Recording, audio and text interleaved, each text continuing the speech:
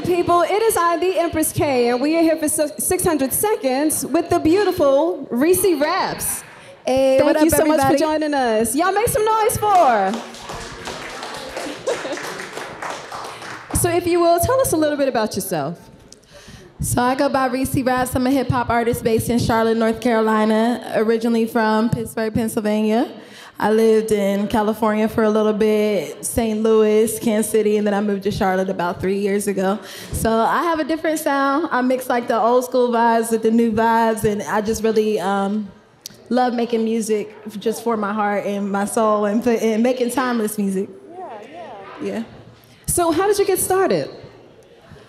Really, it started not so serious. It started like in college, my freshman year. I would just, well, even before that, I actually wrote my whole life. I did poetry, but when it came to rapping, in college, I used to freestyle just for fun and stuff, and I was like, if I could freestyle, let me actually try to write some rap styles. So then I started a YouTube, and I was just rapping and stuff on there, and then I started taking it seriously when I actually moved to Charlotte. I had got out of a rough relationship and stuff from Kansas City. So when I moved to Charlotte, I was like, I'm gonna just do what I wanna do.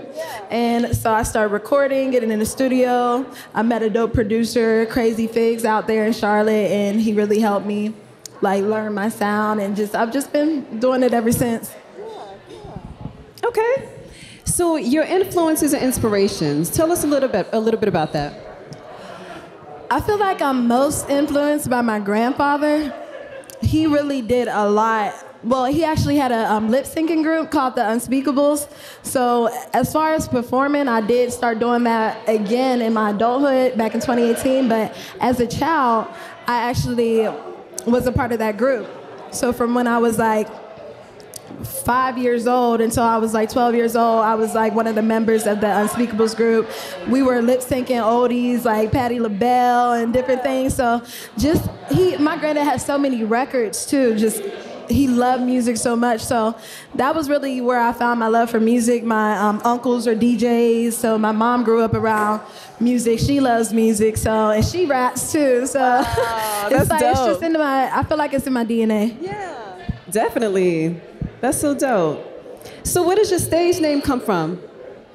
Again, it came from my granddad, actually. So he gave everybody their own nickname. So my nickname was REE CEE, because I'm guessing because my middle name is Sharice. Okay. And when it came to getting a rap name, I always heard you can't name yourself. And I only had like a couple nicknames people called me: REE CEE, Iggy, Bottles. I'm like, REE CEE is like the best out of those three. And then I made that my Instagram name, and people were just calling me REE CEE RAPS, and they're asking me, is your name REE CEE or REE CEE RAPS? And so I started going by REE CEE RAPS, just so, for search engine optimization and all that. So, if you search REE CEE RAPS, I'm going to pop up. Yeah. Because I'm sure people still just call you REE CEE sometime, right? Yeah, but they call me REE CEE RAPS. You call me Miss RAPS. Yeah. That's dope. So what is the concept behind your colorful style, your music, and especially your album cover art? My style really changed when I moved, because actually I left all my clothes and everything behind. I started all over with all my furniture, everything. So I was just like in a point where I felt really free, because I was in a toxic relationship. It was very controlling. I wasn't able to be myself. I wasn't able to dress how I wanted to dress. So when I rebuilt my whole wardrobe, I was like, this is a perfect opportunity to just really do what I want to do.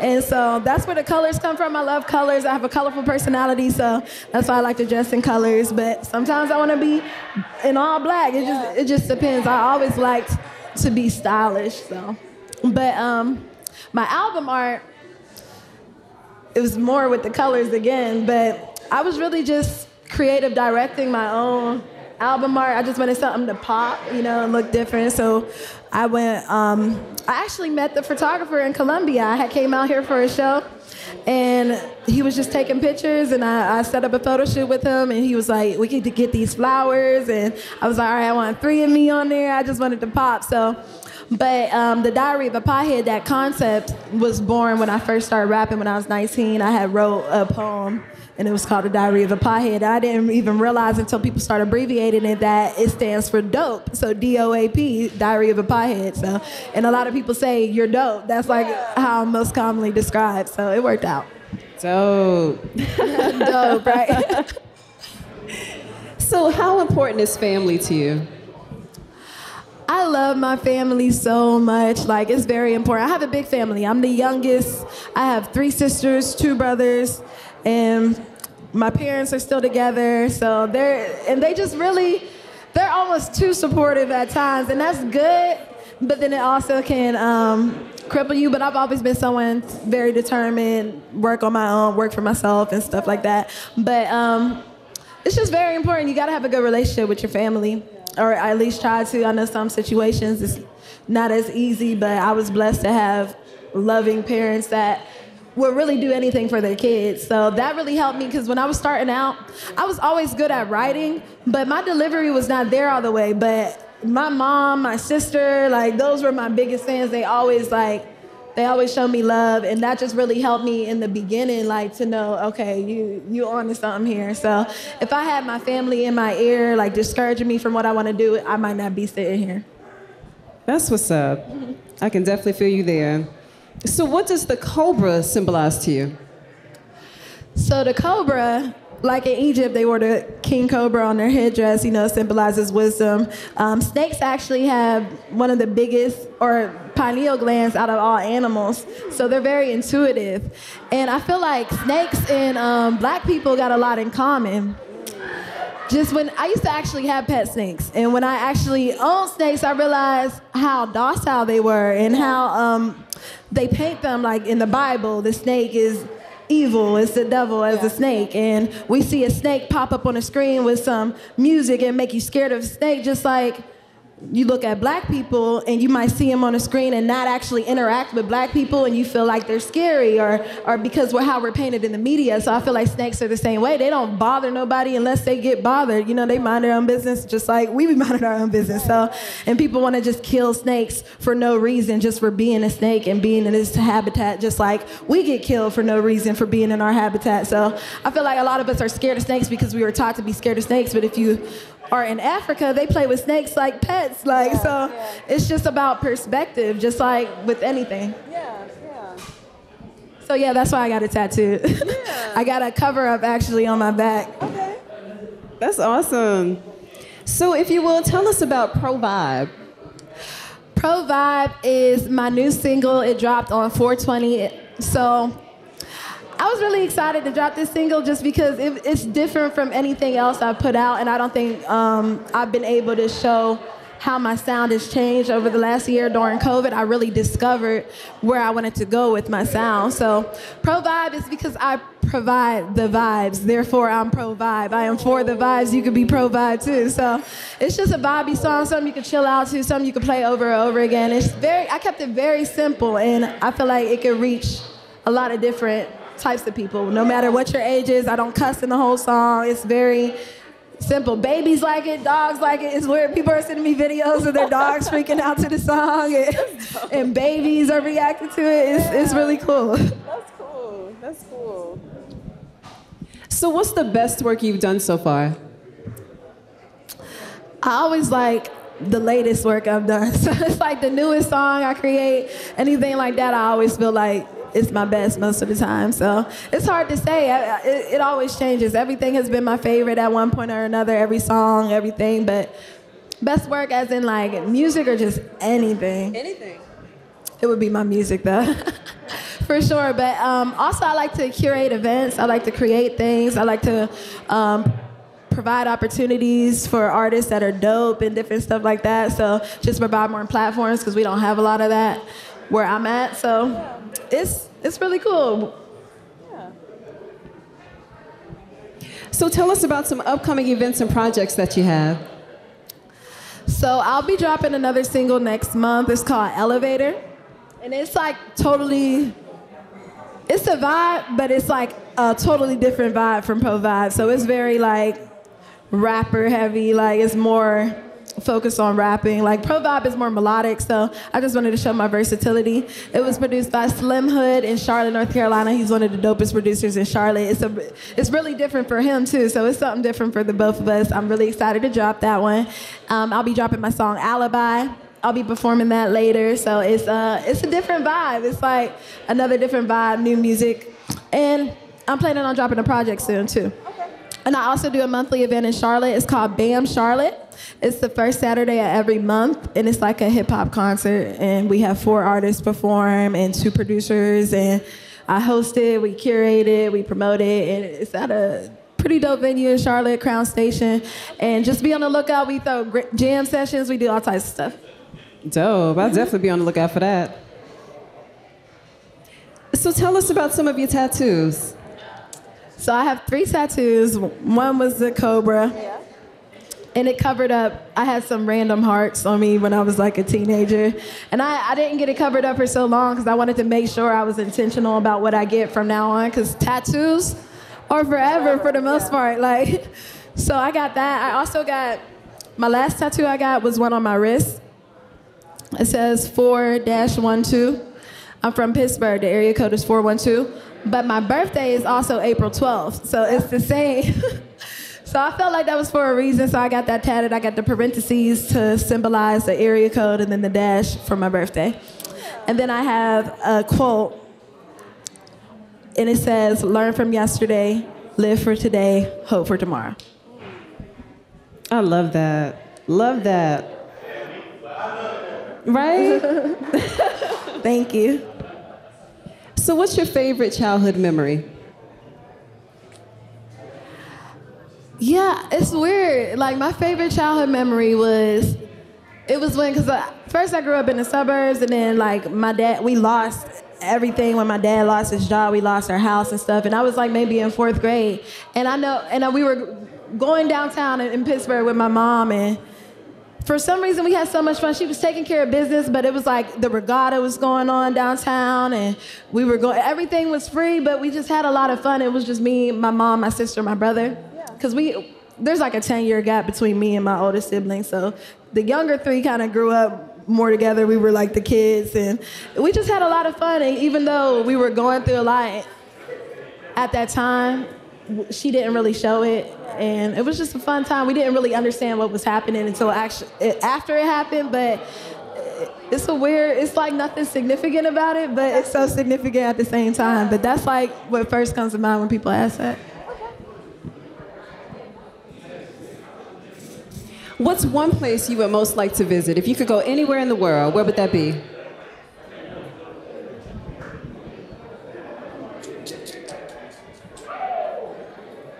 Somewhere in Africa, but I'm thinking like, I want to go to Egypt. It's like really beautiful out there, but I want to go on a whole tour. There's so many beautiful spots in Africa. Like, I definitely want to go there. I'm going to go there, but what scares me is the shots and everything, not knowing where you're going to go, but they do stuff to try to scare you away from it, but I'm going to definitely go one day. So, do you watch television? I do not really watch TV at all, or Netflix or anything, or movies. Like, I haven't watched TV in like consistently, or a show or anything since I moved to North Carolina. So it's been like over 3 years. But even when I was with my ex, he always watched TV, and that was the thing. Like, before I was with him, I wasn't really watching TV like that. I would just keep it off, but it was kind of like, I feel like we don't realize what happens when we're just watching TV, depending on what we're watching, what, all the things that go on in our subconscious mind, and things you don't even understand you're watching, especially if you're going to sleep to the TV and different things. Like, I feel like it could be like an addiction in a way, but we all got our own addictions and vices, because I do be in my phone now where I didn't used to be in my phone. But I just feel like you can watch TV, it just depends on how you watch it, but I don't have no interest. I love music. Like, I'd rather sit around and listen to music or freestyle something or write something than to watch TV. But that can motivate you to write stuff. So it's like, sometimes I'm drawing for more material, and I'm like, I don't have the pop culture aspect to add to it, so maybe I'll start watching TV. Yeah, hey, I understand. So if you could put together a 2-song playlist, 1 song for the day, 1 song for the night, what would those 2 songs be? Not my own songs? No, I would probably do 1 for the day and 1 for the night. I would probably do Blank by Elevator J for the day. Elevator J is an artist out of Charlotte. He's really dope. But the song Blank, like that's like one of my top 10 favorite songs. Or I would do The Whole World by Outkast. I feel like those songs go hand in hand for me. Like that's how dope Blank is to me. Like it makes me so happy. I like happy beats. That's like a good daytime summer song. Yeah. And at night, I would play Pro Vibe. That's how I'm feeling right now. Pro Vibe is a good like wind down. That's a good daytime song too though. Can I play Pro Vibe for the day and the night? Why not? Right. Why not? Like one of the artists said earlier, if you don't go hard for your own music, who else gonna go hard for it? So why not? Yeah, for real. I be listening to my own stuff most of the time, but Pro Vibe has been like on repeat. And then when it came out, like I kind of lost interest in it for a little bit because I had heard it like 1,000 times. And then it came out and I was like, I want to hear it again now, so I'll just be playing it. But I like a lot of different music. I like funky music. I like instrumentation. I like different stuff outside the box. Yeah. Okay. So if you could work with one creative artist, who would that be? Kanye West. He's so dope. Kanye is really like one of the greatest, most talented people of all time. Like the way he makes like his production is out of this world. Like I feel like his creativity is just like unmatched. Just the stuff he puts together and the arrangements and all the different vibes. I just feel like we could come up with something really dope. But I want to work with Kanye West. He was one of my first favorite rappers when I was like in elementary school. Like so it was. I kind of grew with him. Like I feel like he's like a brother to me. Like as far as music, like definitely be on the lookout for that Kanye collab. All right. I'm speaking it. You heard it here first. Okay. Speak that. Speak it. So what would be your I've made it moment? What do you think that would be? I'm still waiting on it. I feel like you have a lot of little milestones, but I don't think I'm ever gonna have a moment where I'm like, okay, I made it. Because I'm always someone who is unsatisfied. I'm always gonna be hungry for more. I'm always gonna look at the next level. I'm always gonna compare in the next bracket. You know, there's always gonna be something. So that's kind of like a blessing and a curse at the same time, because you gotta be able to be content in where you are at the same time. But I don't feel like I made it. I've done a lot, but I don't feel like I made it. You know, I'm still on the come up. Yeah. So do you have any advice for others? If you could just give one piece of advice, what would that be? Just do you. Don't worry about what everybody else doing. I got to remind myself, just do you. You are you. You're the only you. You're the best at doing you. So there's nobody else that could be you. So why be anybody else? Why try to be anybody else? Why be duplicated? You know what I'm saying? Why try to copycat someone else or your sound, your style? When I start just being me and just not worrying about whether people would like this song or not, I realized like I'm really coming up with some original, timeless stuff. And you gotta go against the grain. You gotta be the trendsetter. So just do you, because you're the only one that could do you. Yeah, that's real. So why should people follow and support you? I feel like I put a lot of work in. And I got a lot more to go. I feel like I only scratched the surface right now. So follow me now. Hear about me later. You might see me later down the line and be like, oh, that was the same girl from earlier. I just feel like this is only the beginning, even though people might see it a certain way or whatever. But I feel like you should follow because I got some dope music coming on the way. I got some really dope sounds. I just feel like anybody can like it, no matter what your age is or anything. It's really kind of nostalgic, but it's something new and fresh like you never heard before. Yeah. You can follow me at REE CEE RAPS, REECEE on everything. You can stream my music, the Diary of a Pothead EP or the Dope EP on all major platforms. Look me up on Instagram, Facebook, REE CEE, YouTube, subscribe to my YouTube channel. check out my new single. I got other songs that I dropped earlier this year. I got Love, Dream, a lot of different songs on a lot of different topics. I'm talking about domestic violence, all different types of stuff, black plight, everything, you know? So I just talk about life, and that's why my project was called The Diary of a Piehead, because it's like a diary more than it is about weed songs. Because I only mention weed on one record. Gotcha. But yeah, just follow with it. Let me know what you think and everything. I'll message back. Appreciate y'all so much. Do you have any final shout-outs? Shout out to Charnel over there in the back. I appreciate you coming out here. She came with me today. She is really literally the most talented person I've ever met in the flesh. Like, she's just super dope singer, artist. We got a couple songs together on the project, Happy Right Now and Free. And our producer introduced us and connected us, and it was just so organic. She showed love from the beginning. And Charlotte, and she's just so talented, can sing anything effortlessly, can rap, write, stage direct. She does everything. Such a creative, you know, and I love to be around other creatives like that, so I appreciate her energy here. Also, shout out to my family, my parents. Shout out to everyone who's supported since day one, everyone who's just now figuring out, supporting, anyone who's followed, liked anything, listened to a song, shared a song. We appreciate it as artists. Like, we need that. Like, we all on the come up, like, support. Appreciate anyone that's ever came to any event I've had or anything, like, showed any love. So told anybody about me. That's like, word of mouth is like the biggest thing. But yeah, shout out to everybody. Shout out to everybody here tonight. Shout out to Columbia. Shout out to you. Shout out to HYLO Art. Shout out to the House Restaurant. And that's it. Shout out to the Most High. I think I'm done with my shout outs. That's love. Well, thank you so much for joining us tonight, REE CEE RAPS. Y'all make some noise for REE CEE RAPS tonight. Thank you.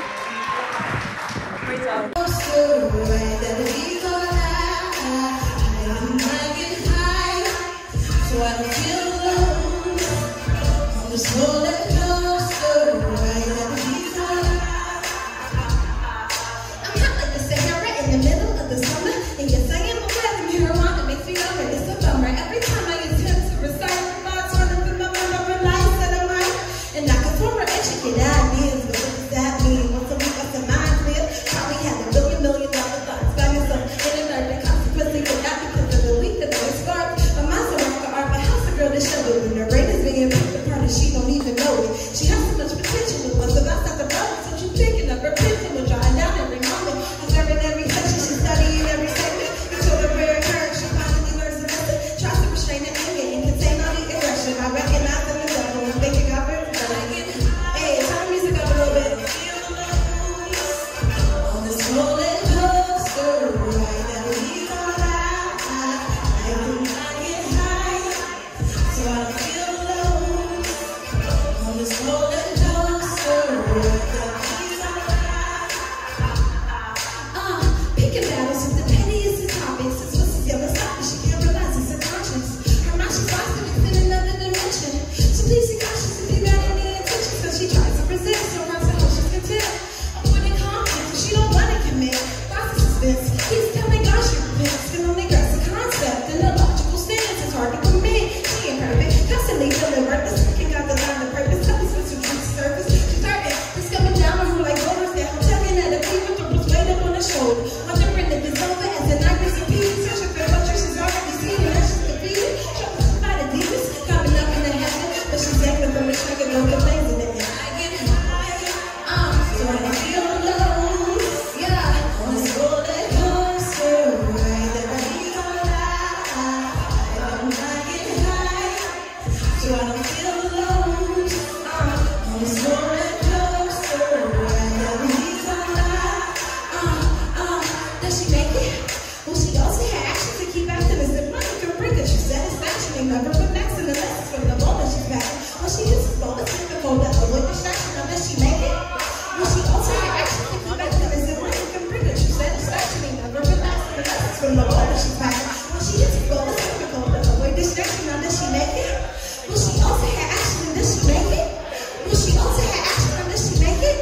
Will she also have action to keep acting as if money can bring it? She's satisfaction, ain't never relaxing the lessons from the moment she's back. When she hits the ball, it's difficult to avoid distraction and it'll just happen. It's a chain of reactions can be consistently gaining, but she needs to never be happy.